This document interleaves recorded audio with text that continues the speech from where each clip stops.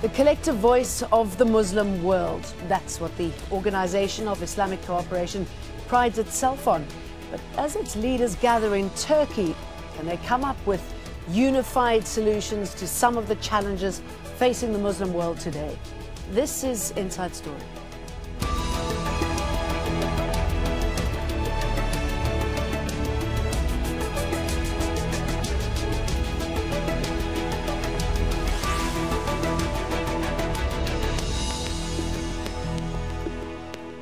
Hello, welcome to the programme. I'm Jane Dutton. As more than 30 leaders from Islamic countries gather in the Turkish city of Istanbul, the main message has been one of unity. But it's hard to disguise the fact the Muslim world is deeply divided. The leaders of two of the biggest countries in the Middle East, Saudi Arabia and Iran, are locked on opposing sides of conflicts in Syria and Yemen. ISIL and its ideology threatens to destabilise or consume nations around the world. And hundreds of thousands of refugees from the Muslim world are being forced to uproot their lives and relocate to an increasingly unwelcoming Europe. It's against this backdrop that the Organisation of Islamic Cooperation Summit is being held. Lots for us to discuss today, so let's bring in our guests straight away. In Istanbul, Ahmed Han, Associate Professor of International Relations at Kadir Has University. In London, Azam Tamimi, academic and political activist. And in New York, Nicholas Pelham, The Economist Middle East correspondent and author of the new book, Holy Lands, Reviving Pluralism in the Middle East. A very warm welcome to all three of you. Let me come to you first, Ahmed Han. It's a group that's meeting today as we speak. Important leaders there, important time. But every time the OIC and its members get together, very little happens. So I'm wondering, what's the point? Well, I think this time too will not be a positive disillusionment, if I may say so, and not much will come out of this meeting too. The thing is, OIC has very little internal cohesion when it comes to critical problems of the region, because most of the OIC members are regional powers and they have their own and diverse interests. And with such precondition, they are not able to agree on everything and they are not able to implement many when it comes to the issues on the ground. That is part of the problem, I believe. Nicholas Pelham, your thoughts about this meeting? Could something come out of it, or is it just a waste of time? There are so few fora today in the Middle East where Sunni and Shia leaders get together, meet together, rub shoulders, and at the very least this is one opportunity to show that there is such a thing as a Muslim world which includes Sunnis and Shias. So to that extent, the message that it's sending is a sign of a potential for unity. It's up to the leaders themselves as to whether they can deliver that. And they do, despite the diversity, they do all have common problems. They're all having to deal with sagging oil prices. They're all having to do with burgeoning populations, massive youth unemployment. They know that if they don't address these issues, they're going to be faced with another round of something akin to the Arab Spring, and they're going to have to find a way forward in which economies are not solely dependent on oil. They're going to need to rely more on trade, and that means opening up borders and beginning to do what the region used to do in the past to thrive, and that was have cross-border traffic, cross-border movement, and a much greater degree of pluralism than currently exists in the region. Azam Tamimi, considering its track record, do you think we are likely to see any of those changes, those suggestions put forward by Nicholas? Well, very unlikely. This organization, like other organizations within the Muslim world, happen to be clubs of ruling elites, and this is the fundamental problem with them. I mean, if you were to compare them, for instance, with the European Union, the member countries of the OIC, just like the member countries of the Arab League or the Arab Maghreb Union, do not represent the interests of the people they rule. The difference between these various ruling elites simply do not enable them to agree on much. And this particular summit could not have come at a worse time. And during better times, it didn't do much anyway. Let's just remind ourselves of what the Organisation of Islamic Cooperation really is and why it was started. It's an international group that has 57 member states representing 1.5 billion Muslims around the world. It was founded in 1969. The OIC has many goals, including strengthening economic and trade ties between Muslim countries and protecting what it calls the true image of Islam. This year, one of the main topics on the agenda is the Israel-Palestine conflict. Remember that conflict, Ahmed Han? I mean, that really seems to have slipped off the radar, hasn't it?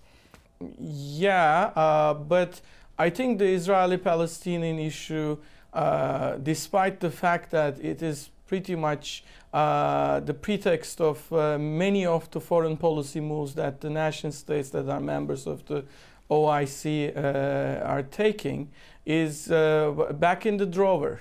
That definitely does not, that issue that definitely does not constitute the primary topic or a critical agenda item for the OIC in the face of what is happening internally and regionally in the Middle East right now.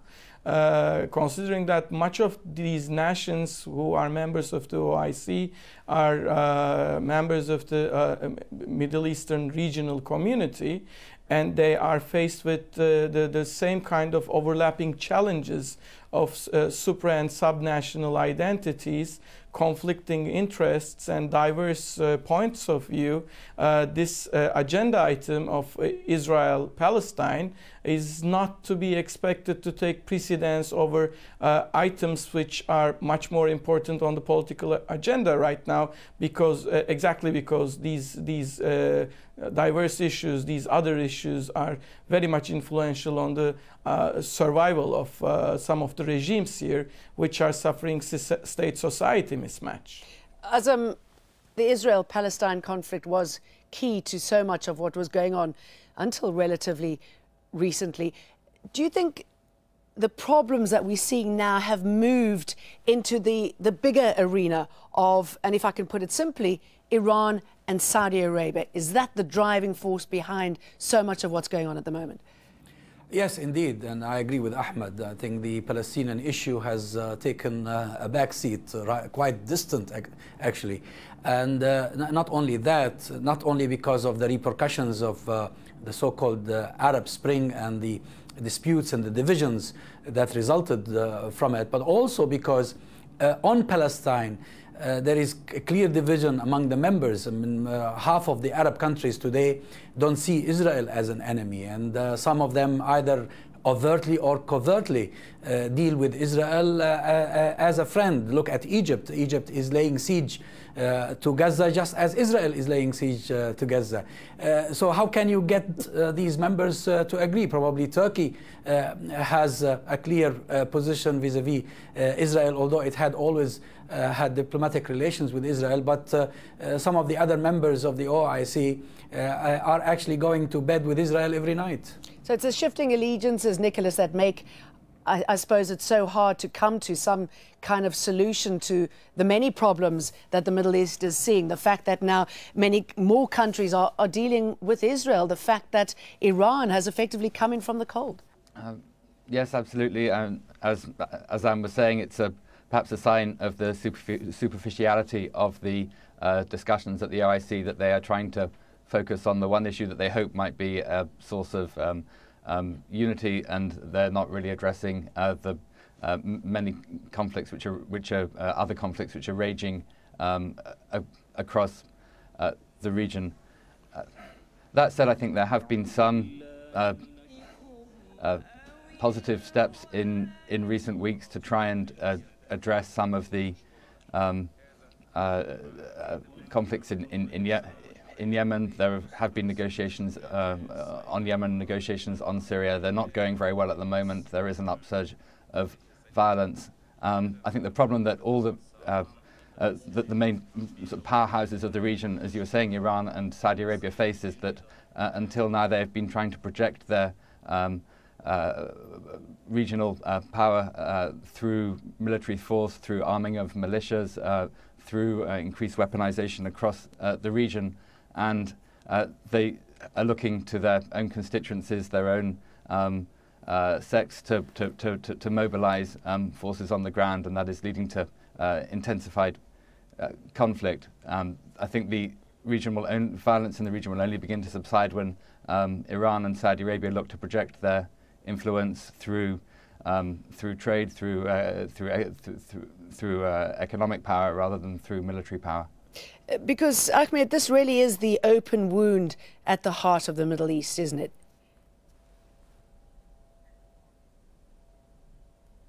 Yeah, of course, this is a very, very important wound at the heart of the Middle East. But nevertheless, it unfortunately is not the only wound in the heart of the Middle East. And under such circumstances, I believe that it is expected and natural that national interests, with all the cold blood that such an argument is served, takes precedence over others. If we look at it in the context of your previous question, what do we see now? Egypt is even harsher on Hamas than Israel itself, at least is as matching as Israel is. With what is happening between Iran and Saudi Arabia, Syria becomes another contested area in intra-Arab, intra-Muslim politics, and is becoming a graver issue with each passing day, devoid of the turns that the civil war that is taking place in Syria is taking. Even if there is a peace table of some sort right now, more or less functioning, we are not attaining any results in Syria.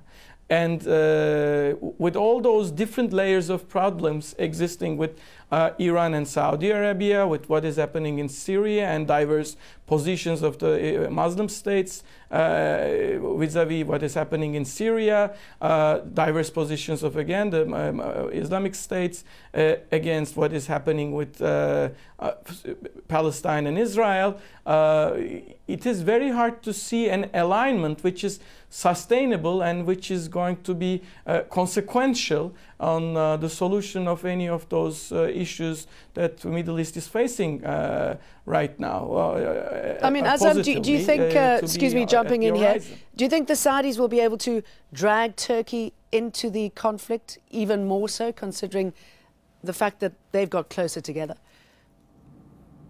I think both countries felt they needed each other, especially after the death of King Abdullah and what seemed to be a slight shift in Saudi vision or Saudi policy.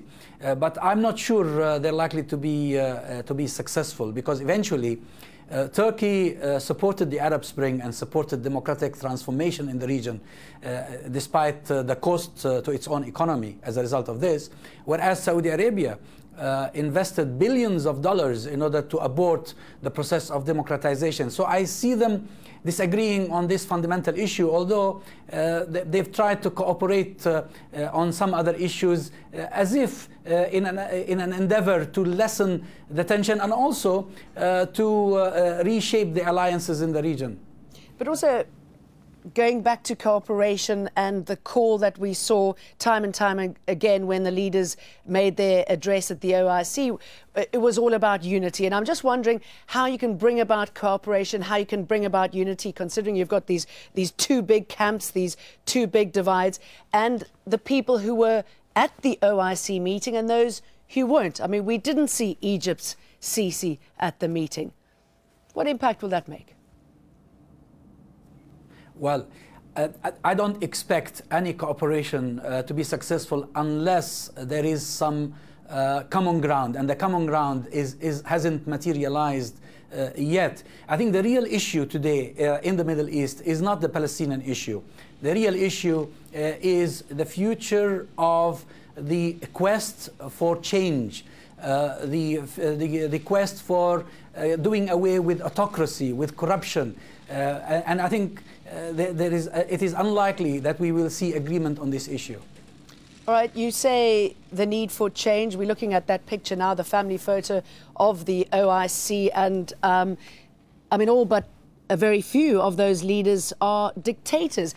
Nicholas, how do you push through more successful political reform, push through successful political reforms when you've got these long-standing dictatorships?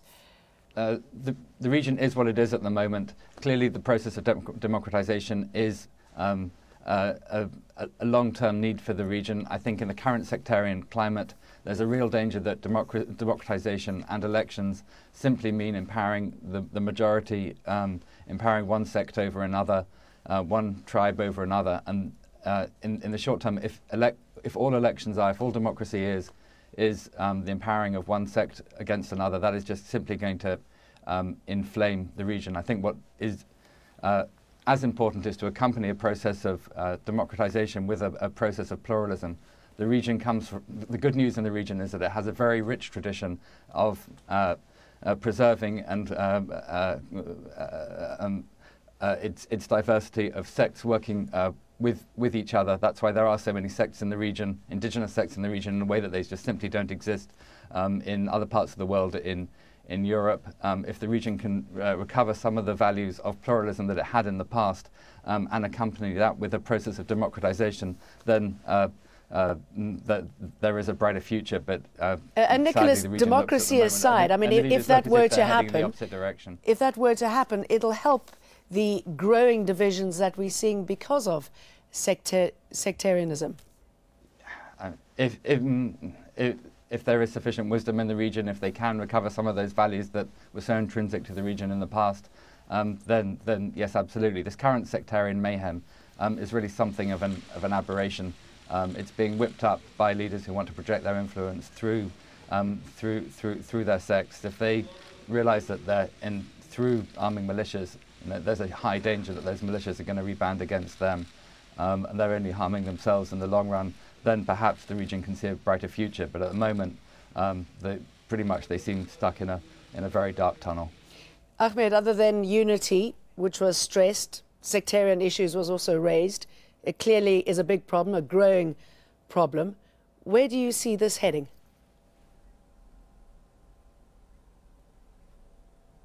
Well, I think the answer, more than democratization, lies in the spirit of democratization, which is pluralism. As long as pluralism as an overriding principle is not adopted to the systems of the Middle Eastern countries, and as long as those countries do not start to see creating a sustainable regional economic and security environment as their priority, rather than the regime seeing their staying power in government or as monarchs and dictators in their countries, it is very hard for the Middle East to find a solution to the mayhem that it is suffering right now. We are forced to think that these issues, these very crucial issues of democratization, rule of law, pluralism, are as back in the drawer as the Palestine-Israel issue, if not more, in the agendas of the OIC members by and large. And I do not see any genuine effort on the part of many countries on bringing a solution to those very fundamental root causes of the sufferings of the Middle East. And as long as this state-society mismatch, as the IR theory puts, is in place, it will be very hard for those countries to make peace with each other internally and externally. And that is going to lead to sustained forms of conflicting interests, and as a result, outright conflict, if not very much distance and uncooperative relations amongst those countries. Surely good leadership to be the will help. root cause of what is happening. Are we seeing good leadership anywhere? Well, we are waiting for the next cycle of revolution. We had one cycle and then a counter-revolution. The only way forward is for the people to rise again, and we've seen this before in major revolutions that changed the face of history, in the French Revolution, in the revolutions of Latin America. So I think the way forward is another cycle of revolution. Do you agree with that? Nicholas, are we seeing another revolution, or is there a leader anywhere who's able to stop this? I think it's undoubtedly the case that the problems of the region at the moment are only intensifying.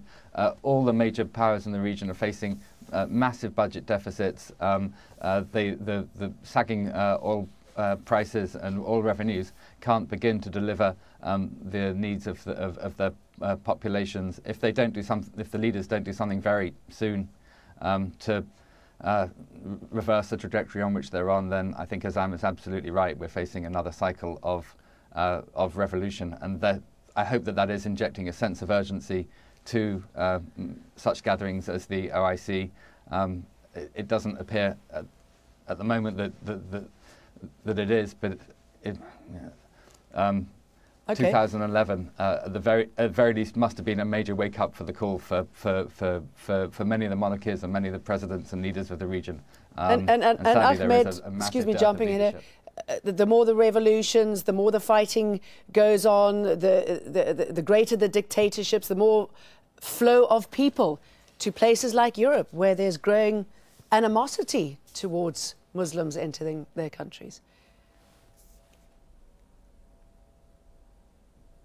No doubt about that. And I think that, well, treating revolution as a positive concept, I would say that before we see a renewed cycle of revolution, what we're going to see is spreading out of violence more and more in terms of internal conflicts and perhaps extraterritorial wars in this region. And this is going to, of course, produce more and more immigrants, and much of those immigrants, as the experience shows, want to find a new life, a renewed opportunity, if I may, in Europe. And that is a problem for Europe and also for the region too, because these people are also amongst the best and brightest of the region, who are able to create, bring and sustain change in this region. And that is also an important issue. Without even these conflicts, these disturbances transforming into outright civil strife and civil war, people are, I mean, these best and brightest, as I call them, are seeking their fortune and their future in countries that are outside of the region, mainly Europe and the United States. And that, I believe, is a core problem. Change and breakthroughs, the message to the OIC discussing this today. Thank you very much, Ahmed Khan, Azam Tamimi and Nicholas Pelham. Thank you. And thank you too for watching. You can see the program again if you wish anytime by visiting our website, aljazeera.com. For further discussion, go to our Facebook page. That's facebook.com/AJ Inside Story. You can also join the conversation on Twitter. Our handle is @AJ Inside Story or @Jane Dutton. For me, the rest of the team, goodbye.